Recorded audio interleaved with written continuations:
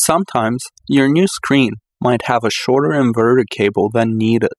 That problem can be easily solved with a couple of pieces of wire and some tools. Go ahead and cut through the inverter cable right in the middle using wire cutters or scissors.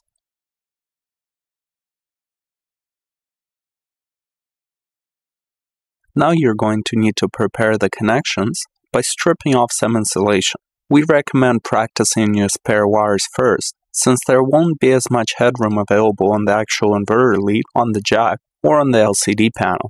Spare wires can come from anything: headphones, old cables, or speakers. In our case, they came from a broken screen. When picking a suitable wire, one important thing to remember is to match or exceed the original thickness. Using thinner wire might be a potential fire hazard. Use wire strippers, wire cutters, or scissors, and it might take a couple of tries. Twist each exposed lead a few turns to make it neat and manageable.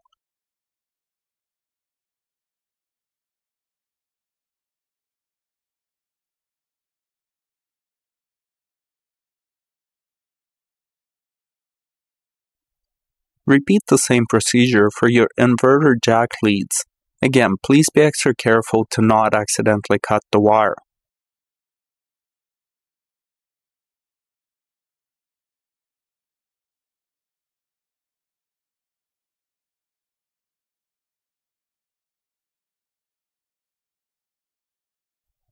Okay, now's the most sensitive part of the prep, the inverter leads on the actual LCD panel. Hopefully you're not dealing with extremely short inverter leads. It's the same basic idea: strip the insulation and twist each wire afterwards.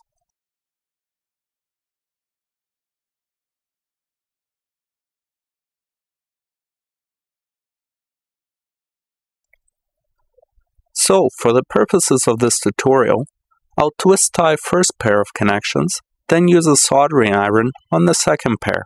It is not the mandatory procedure for splicing an inverter cable. It is simply an acceptable and the recommended methods used together.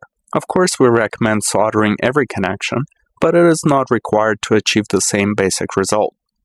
If you do not have a soldering iron, just go ahead and twist tie everything, and make sure you use an appropriate insulation to secure your setup.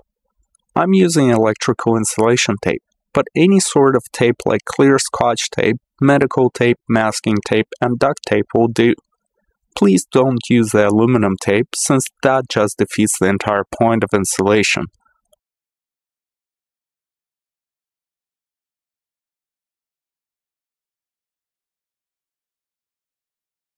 Alright, for the second pair of connections, I'm dipping both wires into acid flux, which is almost a magical type of substance which can be bought at electronic shops or plumbing and hardware stores. It significantly improves soldering and makes the solder stick to metal much easier.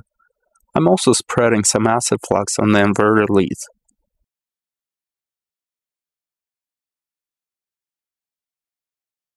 As well, I'll be using heat shrink tubing for insulation of the second pair of connections.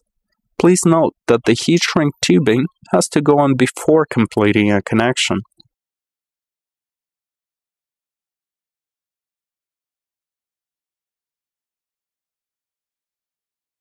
Align your leads, and using a tiny dab of solder, attach the wires.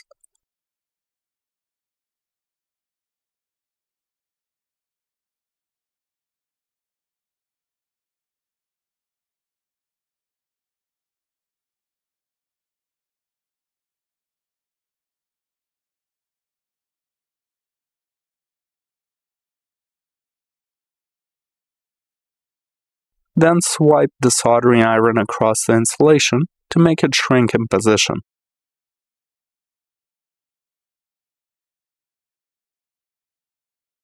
And you're done.